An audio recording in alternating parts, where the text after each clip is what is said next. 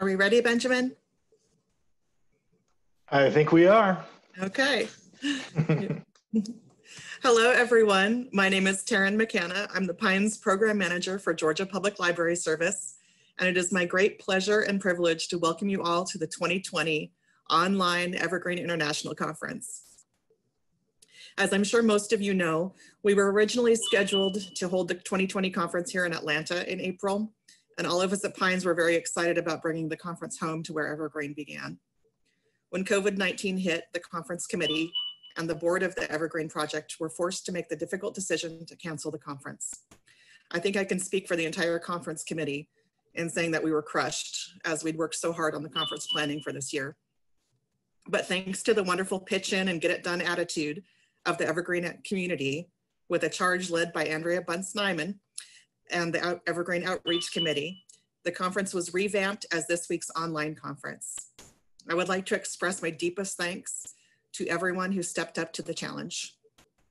Galen Charlton of Equinox Open Library Initiative, Ruth Frazier of Indiana State Library, Ron Gagnon of Noble, Rogan Hamby of Equinox Open Library Initiative, Debbie Lukenbill of Mobius, Andrea Bunce-Nyman of Equinox Open Library Initiative, and Amy Terlega of Bibliomation. Normally, this is the time when I would encourage everyone to stand up and give them the standing ovation they deserve for pulling this off, but please express your thanks in chat. I would also like to thank all of the presenters who agreed to convert their previously planned presentations to the online format, and of course, to the sponsors who provided the technology to make this possible. Bibliomation, Evergreen Indiana Library Consortium, Mobius, and NC Cardinal sponsored access to Zoom for the streaming and recording, and Equinox Open Library Initiative, sponsored live captioning in order to make these sessions more accessible to everyone. The contributions of these sponsors have not only made it possible for this conference to happen and to be available to a broader base of Evergreen users who might not have been able to travel to Atlanta in the first place, but also to be free of charge. Again, virtual applause time. Thank you, and thank your sponsors. I would also like to express my gratitude to the Crown Plaza Ravinia for making it possible for us to cancel the Atlanta conference without taking a crippling financial loss, and to the conference and meeting services of the Board of Regents of the University System of Georgia for managing all of the contract paperwork and handling the refunds to the registered attendees, exhibitors, and sponsors. And also, thank you to all of you, the Evergreen users and developers, for creating a community that we can all be proud to be part of. The world today is very different from what we thought it was going to be a year ago. Most of us have faced some level of turmoil and uncertainty, pain, grief, anger, frustration, fear, financial hardship. But libraries have always been there for their communities, and that is no different now. Libraries are fundamentally open to everyone, yet we've been in a situation where we've been required to close our doors to the public for our greater good. This goes against everything we've always stood for. Thankfully, we now live in a time where we can leverage technology in order to continue serving our communities. I marvel at how much flexibility the Evergreen software already has to adjust to circumstances that change from day to day. And I'm impressed by how quickly movement has been made on developing new features, such as the curbside pickup feature. I feel confident that we will continue to move forward and that Evergreen will continue to grow and improve to meet whatever challenges get thrown at us. At this time, I'd like to invite Andrea Bunce-Nyman to speak about how our libraries are using the Evergreen software to continue to provide support to their patrons at this time. Thanks, Taryn. And good morning, afternoon, everyone, depending on where you are. So on behalf of the Evergreen Outreach Committee, it's my privilege to give the 2020 community update.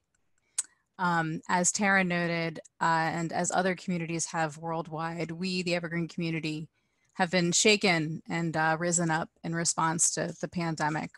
As you know, the in-person conference scheduled had to be canceled, which was a heartbreaking outcome for the year's worth of work on behalf of the conference committee. But the community rallied. The outreach committee, which I'm a part of, building on this work from the conference committee, managed to pull together this online conference that you're now attending. This was a true community act. The Evergreen board, the conference committee, our presenters, hosts, sponsors, captioners, attendees, all of you made this happen. And I am personally so grateful to all of you for collectively coming along on this, this highly experimental ride. If this first of its kind Evergreen Online Conference is a success, it is because of all of you, so thank you. There are other tales in our community of Evergreen community members rallying in the face of unprecedented circumstances, and I'm going to share a couple specific stories here. Jessica Wolford at Bibliomation shared her tale of speeding access to digital services. Quote, "We had many libraries set up the self-registration feature in Evergreen for the first time. Thanks to the help of some community members, we were able to add card numbers to our welcome emails so that patrons could start using electronic services right away once staff registered their pending accounts." Diane Disbrow at Scenic Regional Library told me about how her library used user buckets to extend account expiration dates several times, as it turned out, and moved due dates using emergency closing handler. They also turned off their overdue and expiration notices, and like Bibliomation, they kept up with their pending patron list so that patrons could use online resources. Taryn McKenna at Pines told me about how they had to store almost 20,000 items in warehouses when courier service was suspended. Some libraries, however, continued to do limited local curbside pickup. And to support this, Pines marked those libraries closed, but leveraged a library setting at those branches to enable local hold targeting and pickup. Now that most libraries have staff back on site, the courier has started up again. Many libraries are still using closed dates to prevent fine accrual and push out due dates, so Pines is leveraging another library setting to accommodate this new workflow. On the service provider side, my colleague Stephen Callender, who is Equinox's support manager, came up with a clever way to allow libraries to use local holds but prevent transits without tinkering with a lot of complex consortial holds policies.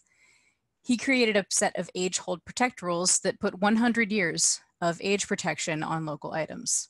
So there is one rule that will keep these items strictly within a branch if they're less than 100 years old, which they all are. And then another rule to keep items within a local system if systems would rather use that. He also created some custom action trigger templates to allow libraries to quickly send batch emails to any patron with an email address to keep them updated about constantly changing library hours and procedures. So those are just a really small example of the stories that people have shared with me. I'm sure that you all have similar stories from all of your organizations. The common threads in all these stories are adaptability, flexibility, creativity, and collaboration in response to wildly unforeseen circumstances. 2020 has been a challenging year so far for all of us. But as always, the Evergreen community has responded as best we can to support our libraries, our patrons, and each other. I really hope we see everyone again in person in 2021. And thank you for making this community the amazing place that it is. Thank you so much, Andrea. Over the next 3 days, we will talk about accessibility and usability, cataloging, developing custom reports, contributing to Evergreen documentation, customizing user permissions, Evergreen software development, setting up automated notifications and processes with action triggers, and so much more. There are 2 tracks of sessions each day, but they will all be recorded and made available on the conference website if you are unable to attend the sessions you wish to. Our keynote session will begin at 1 p.m. But before that, I want to say once more, welcome. I miss your faces and the hallway conversations, the dinners and the game nights, but I'm so glad to see you here online. Thank you and have a wonderful conference.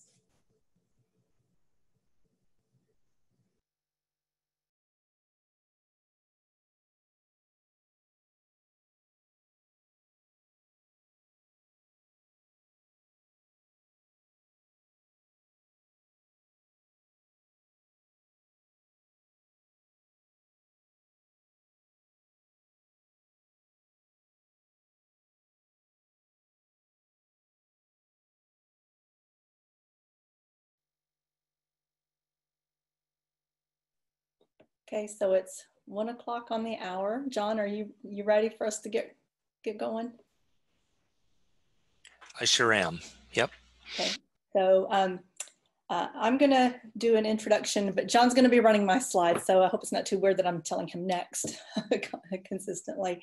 Good afternoon. I'm Elizabeth McKinney. I'm the Director of Pines, and I'm here to introduce our speaker this afternoon. So this is a bit of an extended introduction, so just bear with me. You won't have to listen to me all hour. Even though John's not active within the Evergreen community channels, he's been a contributor to the Evergreen community for a few years now. More on that in just a moment. John is a user experience, information, and communications technology quality assurance manager at the Center for Inclusive Design and Innovation, also known as CIDI, at Georgia Tech. He oversees digital accessibility and user experience initiatives for higher ed institutions, nonprofits, and other industries across the country. He has worked in the industry for many years and has also published widely. In a conference full of librarians and software developers, I would like to tell you something that will make you even more comfortable with John. So next. John is a cat person, and this is his newly adopted baby named Cotton.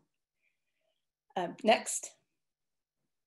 So now to tell you about his experience with Evergreen. The Georgia Public Library Service has several units.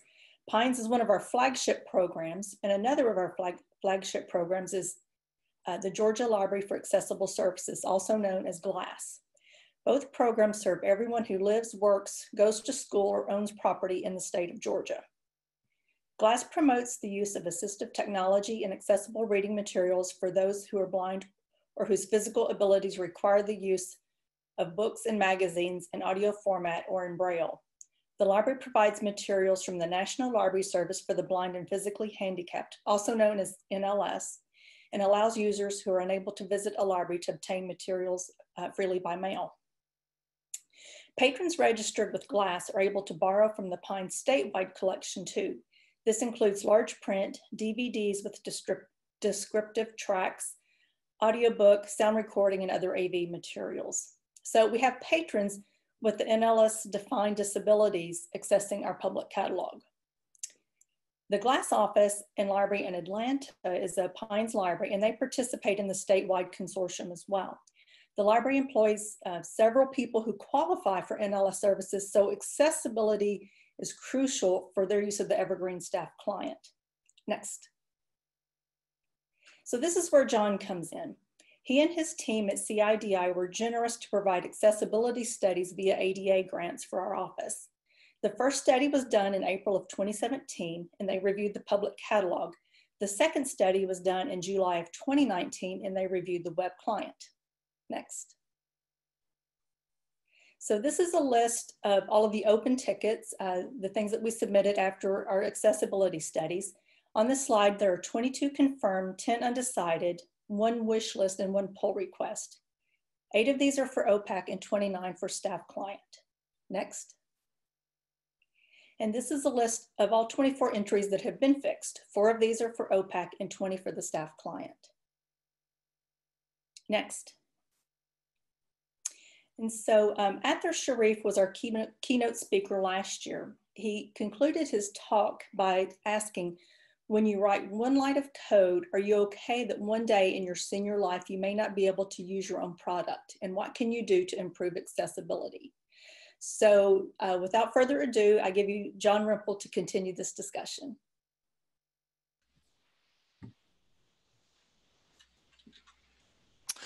Thank you so much, Elizabeth.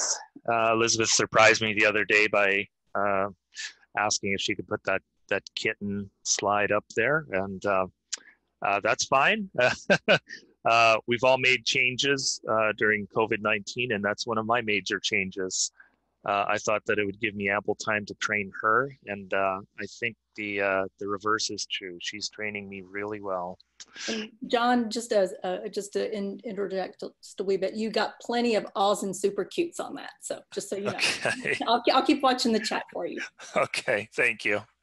And hey, thank you all for attending. It's a very busy time for most of us, and we are all probably maxed out as far as online meetings and whatnot. So really appreciate the time that everyone is putting into. But for those who didn't hear the opening remarks, thank you also to the Evergreen community for making this happen.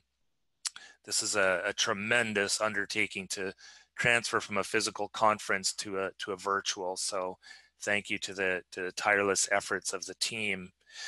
And thank you to Elizabeth for all the initiatives she's taken toward accessibility with her and her team. And I'll be getting into that a little bit more in a little while. You'll probably forget some or a lot of what I'm going to be discussing, and I wouldn't be offended. That's just the nature of it. But if there is one thing that you can take away from this keynote, it is this first statement here: nothing about us without us.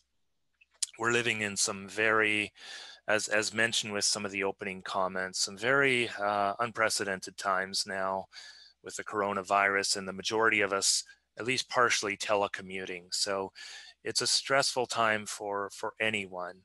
And then with essentially what we're seeing with the rebirth of a civil rights movement underway, that is also of great upheaval and change for likely all of us on some level. So nothing about us without us, achieving equal access for all. Librarians know this language well. Librarians are equalizers. I mean, really, you're providing services to the public at no cost, and equalizing access to information and education. So you all play an extremely important role in leveling the playing field for everyone.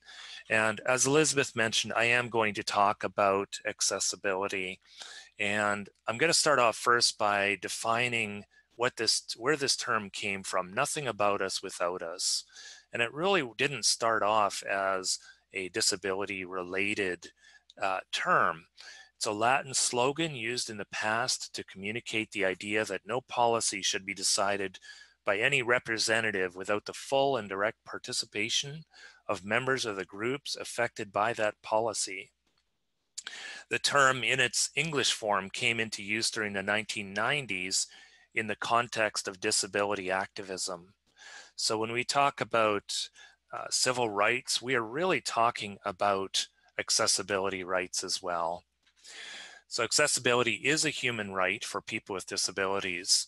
And I have two photos up right now. The one on the left is are a number of individuals positioned in front of a bus. And this actually took place in Philadelphia. And my director, Carolyn Phillips, actually knows the person who took this photo. What they're doing is blocking the bus because this is pre-ADA, Americans with Disabilities Act. We take it for granted that everything is accessible, or a lot of public access is more accessible. And even as late as 1990, that there's large portions of even public transportation and access that just were not there. The gentleman in the wheelchair has a sign on the back of his wheelchair saying, "I can't even get to the back of the bus." It's a reference to Rosa Parks, who, and the movement of African Americans not having to go to the back of the bus when asked. And so this really correlates very, very closely with the civil rights movement. In fact, to the right here, we have a quote by Martin Luther King: "Injustice anywhere is a threat to justice everywhere." So rather than marginalizing, separating, disenfranchising, the model really has moved toward access for everyone. And first off, before I describe this picture, I will say this is a photo at UGA, University of Georgia in Athens, Georgia here. And this was taken pre-ADA, Americans with Disabilities Act, 1988. And I will say before I comment on this that UGA is one of the leading higher ed institutions in the state of Georgia when it comes to accessibility. But this was more than 30 years ago. So this gentleman who uses a wheelchair is illustrating his frustration by trying to climb up the stairs. And the quote here in the paper at the time, the Atlanta Constitution, is UGA freshman David Bliss, who usually travels by wheelchair, makes a graphic point by claiming the grant steps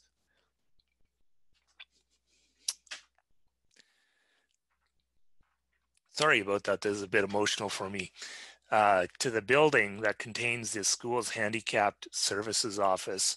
The building has no elevator. So you have individuals with disabilities trying to access what was called then the handicapped services.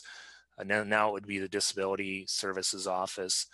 And you see the ludicrousy of the situation here, where there's an office designed specifically for people with disabilities that can't access it.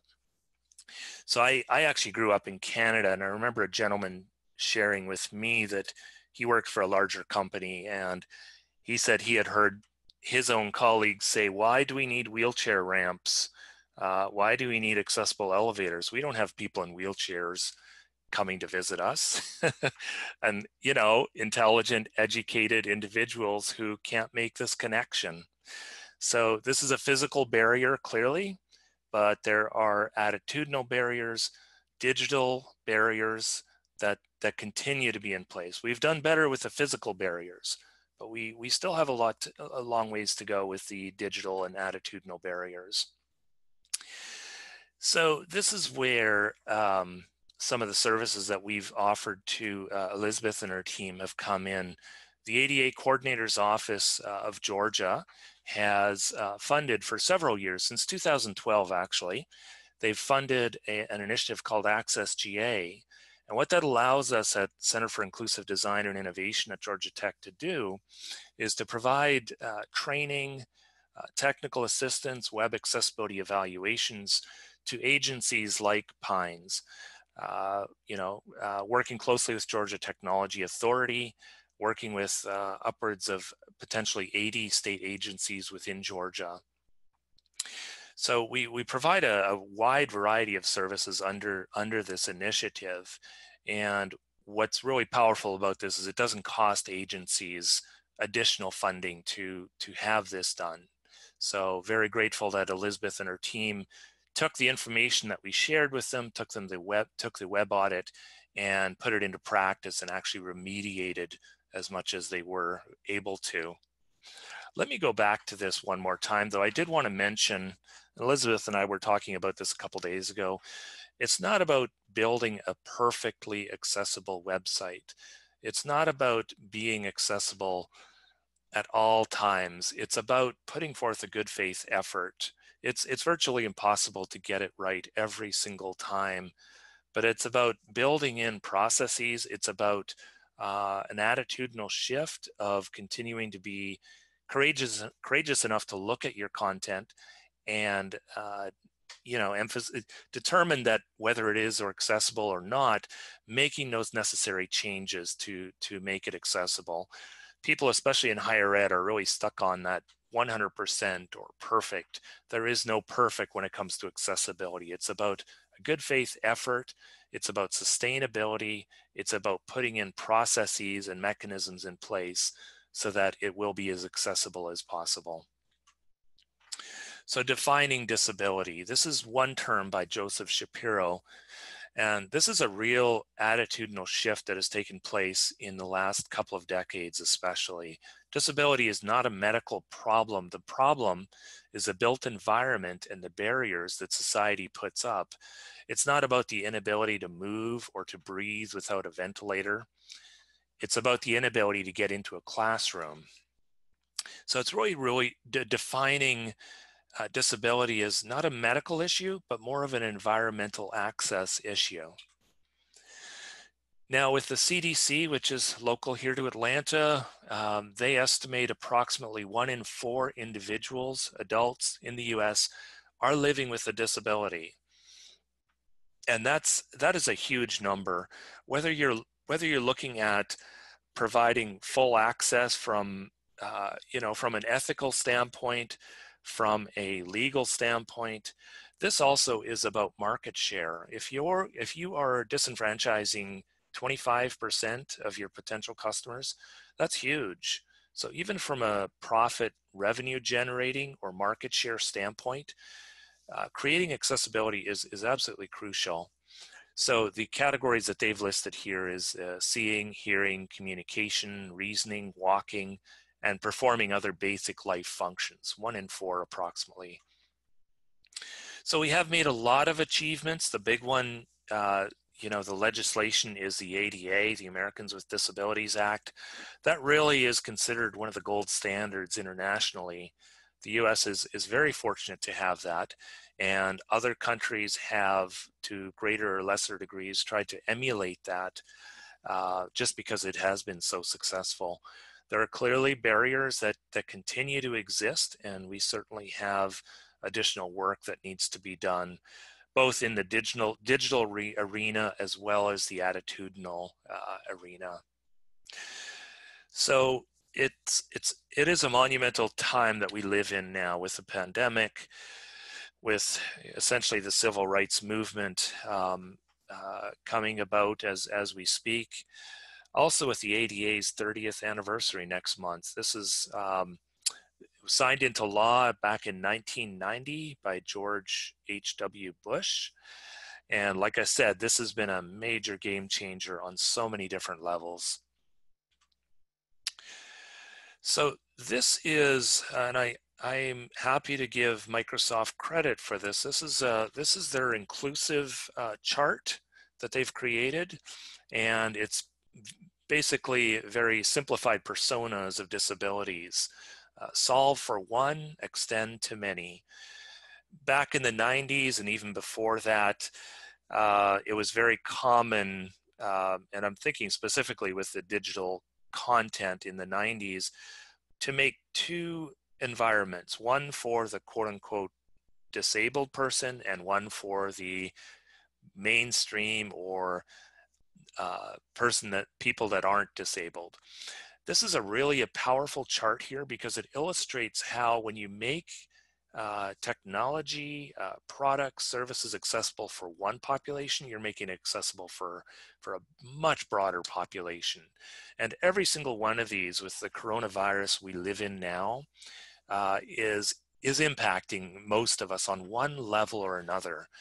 So the permanent one, let's start with touch. So obviously someone with one arm or ambulatory challenges is really going to need to have effective ability to reach, full access. For example, buttons on an iPad, having it on the lower section of the screen, making it a little easier to use. That's just one example. And then the temporary and situational examples are arm injury, or even being a new parent where you're holding a child. Well, in the coronavirus era we live in, this may sound a little silly, but what if you have pets that are climbing all over your keyboard and you're struggling touching the keyboards? What if you are in a household where there are multiple people at home? Maybe you have 1 or 2 children or more. Your spouse might be at home as well, and you're having difficulties, managing all that with pets and cats and children on your lap trying to use your keyboard. Seeing, so the obvious one permanently here would be blindness. And the examples here given are cataracts and distracted driver. Well, what if your situation at home is less than optimal? You have to carve out a corner of the house or move to a certain location where there might be glare. It might be next to a window where you can't control the lighting as much as you would like. A lot of distractions with seeing, again, pets climbing up on your keyboard, potentially children distracting you. Hearing, so we can all relate to this. The permanent disability is deafness, and they've used the examples of ear infection and bartender. Well, a friend of mine has complained for a number of years now about the leaf blowers during the day. And a lot of us can really empathize with him now because we're on that conference call. I'm a few feet away from a window where a leaf blower is blasting every single morning. And I have to be careful to mute myself and to let people know that there's a leaf blower. That's why their hearing is compromised with even being able to hear me. Plus, being able to hear them on the call is very very difficult as well. And then when you're in a fuller house where there's a lot of activity, obviously that's going to compromise your hearing. So you get where I'm going here. Every single one of these disabilities is likely impacting us on one level or another. Speaking, again, that same leaf blower could be a potential issue. So a colleague and I, we presented a webinar a couple weeks ago. It was a compromised internet connection she had. Her father was using the Ethernet line directly. She was relying on the Wi-Fi. So her ability to speak to the audience was really compromised. So every one of these we can not just sympathize with, but empathize with individuals who have a quote unquote disability.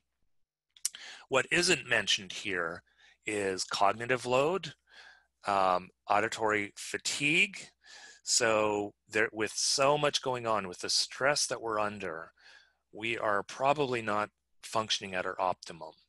And you think of someone with maybe a learning disability. Now you can begin to understand that someone with a learning disability, if you have a very active household or you're under a tremendous amount of stress, you are experiencing what some individuals may experience on a regular, permanent basis.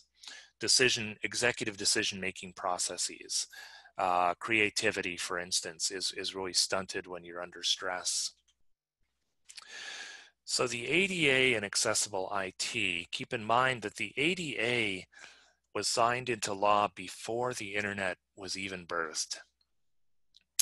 So the internet came into existence about 6 months after the ADA was signed into law back in 1990. And it's amazing how robust and forward-thinking the ADA was. I think a lot of people assume that the ADA says quite a bit, or at least something, about assistive technology, information technology, digital accessibility. It really has absolutely no language in there. However, there are some broader concepts I'm going to get into that certainly apply to the digital arena. So the ADA was never intended by disability advocates or policymakers to apply to information technology. Most information technology at the time was text-based and largely accessible. Some of you may be familiar with Tim Berners-Lee. He was the inventor of the internet. So only a few short months after the passage of the ADA, Tim Berners-Lee posted the first page on the World Wide Web in December 1990. And I can guarantee you it wasn't a pretty page, but it was likely functional. So the accessibility challenge. The exponential growth of the internet and IT not only sparked an e-commerce revolution, but an added challenge of making the new technologies accessible for people with disabilities. This is to the right is a screenshot of an old page on the internet that is essentially just text, and it's essentially monochrome, just white on black. That's all there is to it. And this is a demonstration of what a screen reader would use. The most commonly used screen reader even today is called JAWS, Job Access with Speech, and which was released back in 1989. And the 90s was a bit of a heyday, believe it or not, for people who were blind accessing digital content, especially the early 90s, because everything was text-based. Some of you, if you're probably upwards of 35 years old or older, you may remember Microsoft DOS and WordPerfect 5.1, for example. That was all directory driven, all shortcut key driven, keyboard driven. There was no GUI interface, graphic user interface at that point. So blind people were really kind of on par with where sighted people were, as far as everything was keyboard driven. But that radically changed with graphical user interface. So the standards engine, the engine that drives the ADA is standards. In the built environment, the ADA access guidelines tell architects and builders exactly what they need to do to make any building accessible. To the right, we have a gentleman who is in a wheelchair going up a wheelchair ramp, and this is probably a lot more complex than it may initially appear. That ramp has a specific slope to it, an incline, that is going to be ADA compliant. That ramp has a level of traction that's going to be functional for anyone using a wheelchair. And then you may also notice the little yellow bumps to the left and right of this gentleman's wheelchair. And those are for individuals who may be low vision, who may accidentally veer off on that ramp. So there's a lot of components that go into this. And the ADA and the standards and guidelines have done really well with the physical environment, but not so well with the virtual digital environment. So lack of standards. Just as no one thought about access to information technology when the ADA was passed, no one thought about how anyone would develop standards for accessibility for information technology. It wasn't even really in existence back then. I thought you might find this of interest. This is Georgia Tech's website back in 1996. And if any of you used the internet back then, you'll be quite familiar with the plain Jane sort of look to this. It's got some text, it's got hyperlinks, and it's got a couple of graphics. But I want to point out one other thing. Below the Georgia Tech logo, you have text-only page. This was very common in the 90s, where you would have a separate page dedicated only for people with disabilities. They would strip it of the graphics, any sort of aesthetic pleasure of the page was stripped, and it was just bare bones. And it caused a lot of challenges, because now a company or a higher ed institution or any organization would have to maintain two websites, the mainstream website and then the quote unquote special website for people with disabilities. So what would happen inevitably is the text only page would no longer be pertinent, updated, and sometimes not even accessible. So it was an attempt to make it accessible for individuals with disabilities. But this is where universal design and design for all comes in, that has really taken off in recent decades. Is you design it once, you design it as robust and as flexible and versatile as possible so that everyone can use it. Because throughout our life cycle, we are going to have a disability, a permanent disability, most likely, whether it's compromised vision, compromised hearing, hand tremors, our cognition, our memory loss. As we get older, we're just going to not have as much capacity to remember information like we did when we were 20, for instance. So really designing for one system for all users is the way to go. I understand there are some obvious drawbacks to that. Not everything is going to work for everyone, but using universal design principles for that type of methodology and build out is really going to save a lot of headaches for everyone. So I'm not going to spend a lot of time on this, but I could not talk about the ADA without talking about the Section 504. This was a bill that was signed into law in 1973. It's a civil rights law impacting education programs and activities. Section 504 was historic because for the first time, people with disabilities were viewed as a class, a minority group. Previously, public policy had been characterized by addressing the needs of particular disabilities by category based on diagnosis. And then the U.S. Access Board is a pretty important body. It's not a huge group of people, actually. It's less than 50 people. I think potentially even less than 20. But the work they do is really important. An independent agency of the United States government devoted to accessibility for people with disabilities. The U.S. Access Board established the Section 508 standards, which I'm sure many of you are already familiar with, that implement the law and provides the requirements for accessibility. Section 508 requires federal agencies to make their ICT, such as technology, online training, and websites accessible for everyone. The idea here was that Section 508 was to be mandated for federal agencies and those who do contract work for federal agencies and in some instances receive federal funds. And the hope was that this would trickle down into the rest of the economy, to state agencies, to nonprofits, to for-profits. In Europe, this model has been much more successful, but for whatever reason in the US, it hasn't had that trickle down effect on other organizations to be more accessible. Section 508, in 1998, Congress passed Section 508 requiring federal websites, contractors, and those receiving funding under the AT Act, that stands for Assistive Technology Act, to meet accessibility standards. Many of you have likely heard of the WCAG, that stands for Web Content Accessibility Guidelines. And this was in its infancy, WCAG 1.0. Obviously, there's going to be a tremendous amount of aging to this. It was finalized in 1999. And again, Tim Berners-Lee comes up, the inventor of the internet.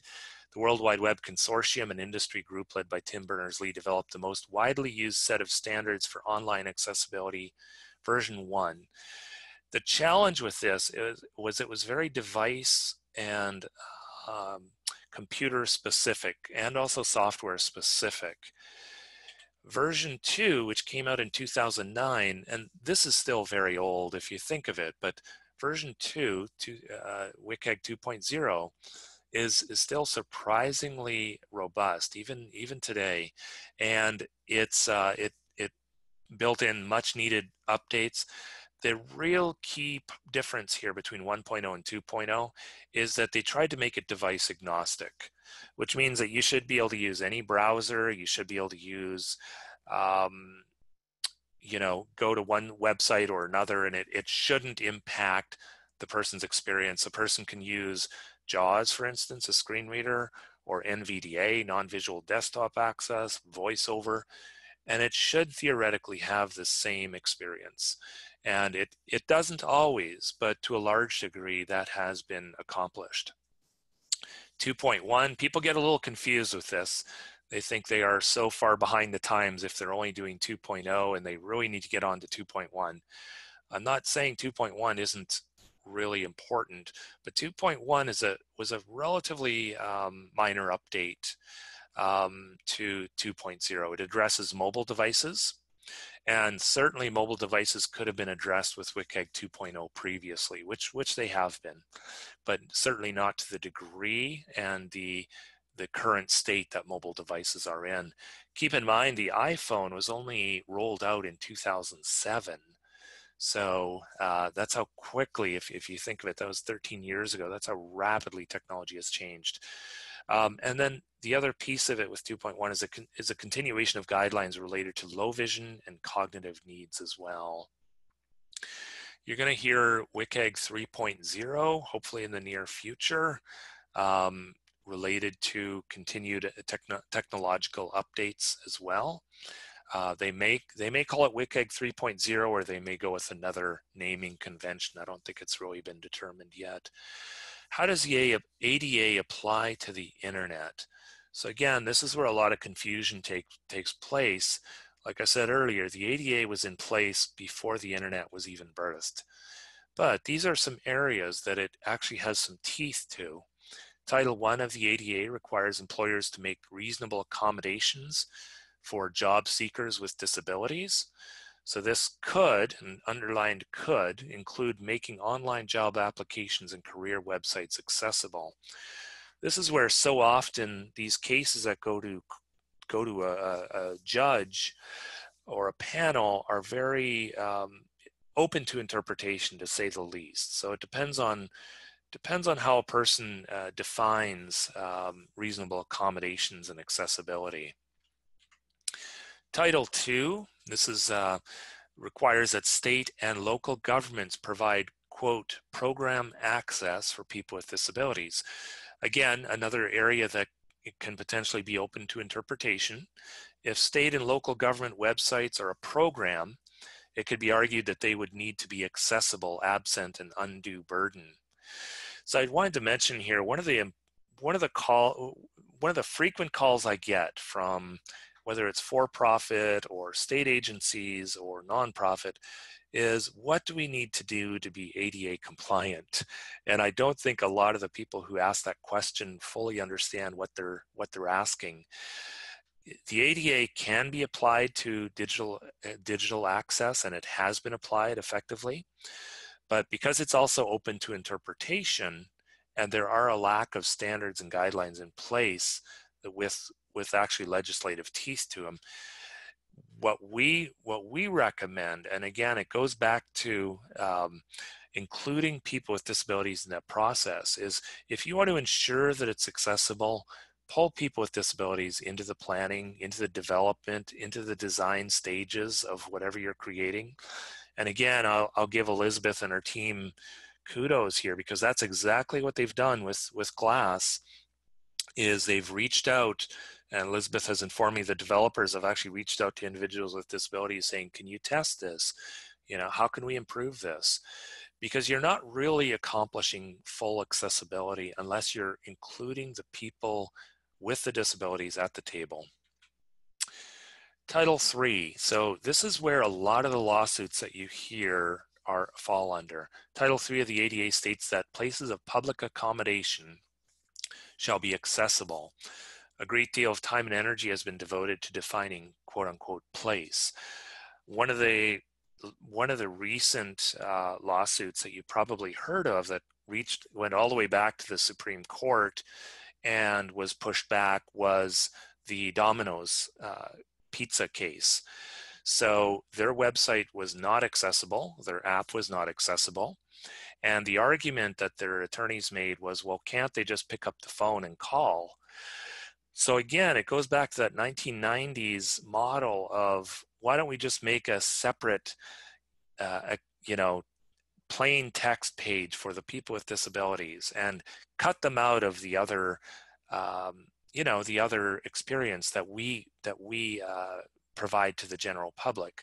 Again, if you have a website that's offering discounts, that's offering coupons, that could potentially be promoting certain pizzas, for instance, in that case with Domino's Pizza, individuals with disabilities are still being cut out. So I'll give you a concrete example here as well. CIDI, we launched a MOOC. It's called a Massive Open Online Course, which probably a lot of you are familiar with. And it was specifically on the topic of accessibility. We explored different platforms, edX, Coursera.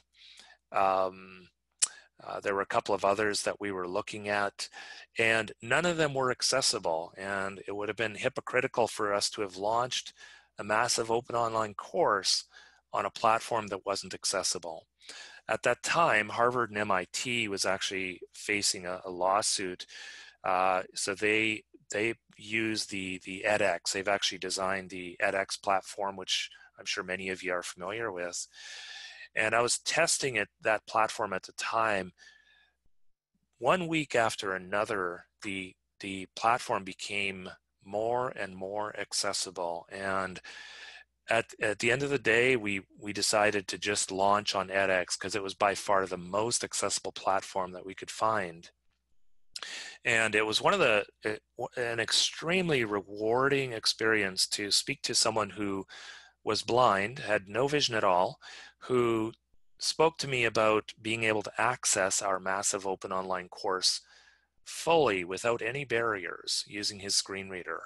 And I give a lot of credit to our previous executive director who decided to put a hold on launching that until edX became more accessible. So that's just one concrete example of how this can be achieved. You know, if Harvard and MIT were more forward thinking, and I'll give the Pines, you know, folks a lot of credit here. They're being proactive. Again, it's about, you know,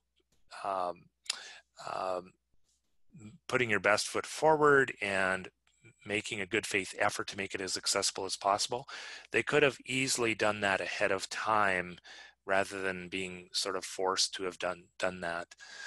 ICT refresh. So this is the update to Section 508. Again, the U.S. Access Board final rule published January 18th, 2017, pretty recently. And then there was a safe harbor for about a year and a half, but legacy ICT that has not been altered after compliance date was not required to be changed. And again, they take into consideration an undue burden. If you're a small organization and it's going to cost a substantial amount of money to make your content accessible, they take that into consideration. If you're a Microsoft or Apple, you kind of have to have your your ducks in a row, because those companies can more easily afford you know, making it as accessible as possible in a shorter period of time. So ICT refresh, also known as Section 508 refresh, and or WCAG adoption.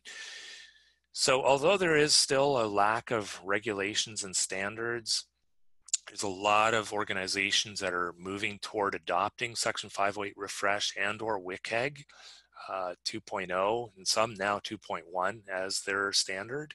A couple of examples are Georgia Tech and Georgia Technology Authority, GTA, here in Georgia.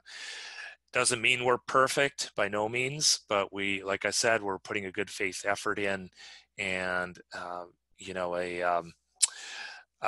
having that that standard in place is going to give it some teeth, and to know, let people know what they're actually striving toward. So cultural and attitudinal shifts needed, not just bite-sized shifts. Bite is in B-Y-T-E, a little cheeky there. But this is really where the change needs to take place. Yes, there are technological changes that need to take place, but to incorporate best practice, to incorporate longevity and sustainability with the content, it's really important to have those cultural and attitudinal shifts. And I think of the, you know, the current civil rights movement, essentially, that we're living in now. You know, there may be some laws that change, there may be some policies that change, but again, it's the attitude, it's the culture that changes that. The other components to that, and let's bring it back into the digital arena. The digital stuff is actually relatively easy. It's the cultural and attitudinal shifts toward people with disabilities and what they can accomplish and what they can do with the right tools and the level playing field. That's really the hard piece that is the challenging component to this. I'm looking at my time here, 1:43, so close to wrapping this up. I wanted to give Lainey Feingold a shout out here. She is, I've attended several conferences with her. She is one of the leading subject matter experts when it comes to digital accessibility and leveling the playing field. And she has introduced a very unique structure called structured negotiation. This is a collaborative and solution-driven dispute resolution method, typically conducted without a lawsuit on file. So really, the premise behind this is reach out to people with disabilities, reach out to the individuals who you know, you think may not be able to access your content without some input. You know, similar to what Elizabeth and her team have done with other individuals in the community that happen to have disabilities. Get their input and get it in as early as possible in the design stage, in the development stage. You know, it's these retrofits after a website or application has been developed are time consuming, very expensive. And again, you're building in universal design that is essentially going to make a website or an application more accessible for everyone, regardless of whether they have a quote unquote disability or not. So again, including folks with disabilities, these are some basic points I wanted to leave you with. Establish basic understanding of disabilities. We are not expecting you to be a disability specialist by any means, but there are a lot of resources, and Center for Inclusive Design and Innovation, we have a lot of videos demonstrating how people with disabilities access content. So familiarize yourself with that. Reach out to the disability community. For example, if you're in a city that has a blindness organization, reach out to them, ask them, you know, can we get your input on this? Is this accessible? The deaf and hard of hearing community, start cultivating those relationships and letting them teach you on what they need, because I'll tell you, they know the impact that they can make. And it's an impact that I feel. I'm actually legally blind myself. I have a lot of functional vision, but my vision is such where it's one of the reasons why I don't have my camera on is I'm basically a couple inches away from a 22-inch monitor here, but it doesn't slow me down. And these are the kind of things that the disability community is going to give you insights into. So include implementation at the earliest stages. Don't wait until you've rolled out that website and run some automated testing tools on it and think, okay, it's great now. Pull the people with disabilities in at the earliest stage possible. Just like anyone with that UX testing, not just people with disabilities, but the general public, get buy-in from them. If you're simply relying on your development team, they're focusing on the mechanics of it. They're not necessarily focusing on the usability of it, the accessibility of it. And then carefully consider input. I see this a lot. People with disabilities, you can have one person with a disability have a megaphone and appear to represent all people with disabilities. I would just caution you on that. Get a range of people with disabilities to provide input to your content, so that just like with people without disabilities, they're not all the same, neither are people with disabilities.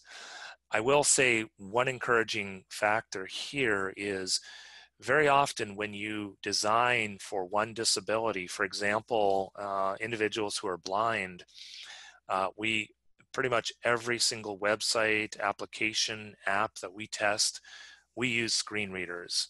And that is once you've made it accessible for screen reader users, you've pretty much gotten 90% or more of what you need to do to make it accessible for other populations as well.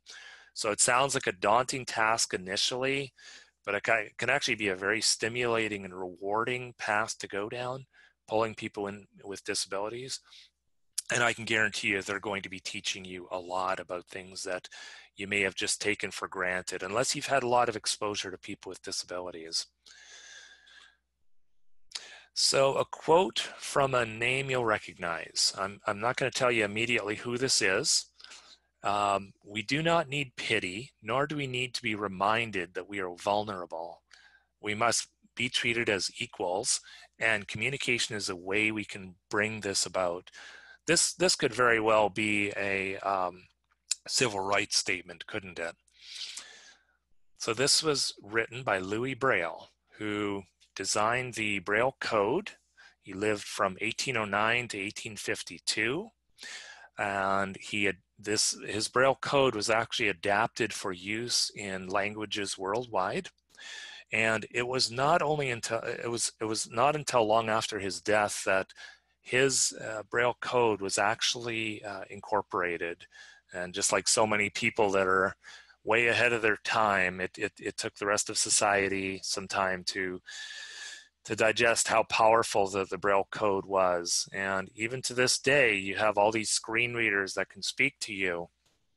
There's a lot of statistics out there showing that individuals who are blind, who are successful Braille users, and you can have refreshable Braille displays. It doesn't just have to be the traditional paper copies, but people who are successful with Braille are very often successful in other areas just because of that access.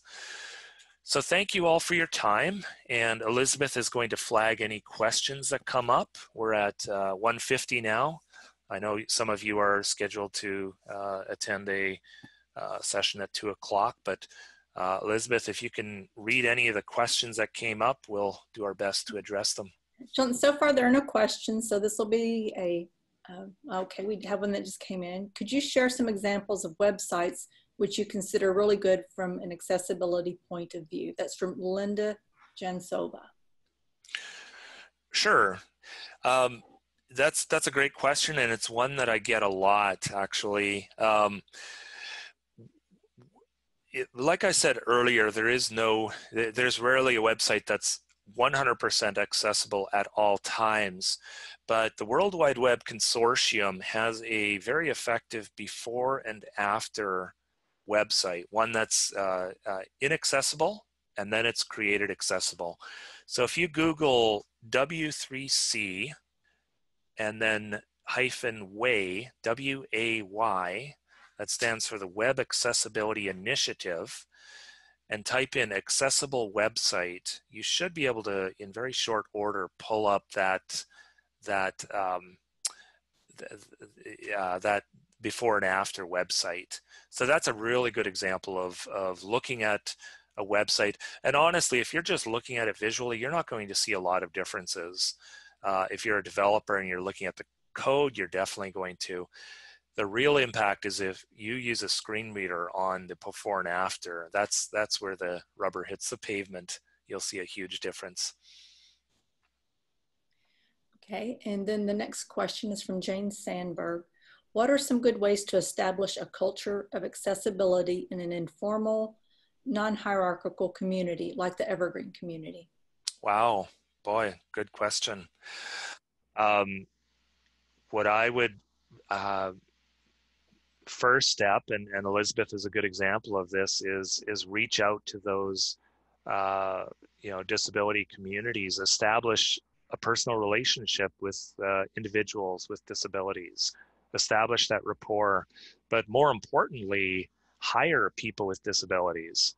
There's a lot of really highly qualified people with disabilities, and if we're going to practice what we preach, our procurement process, our hiring process, including human resources, actively looking for people with disabilities to contribute to your organization.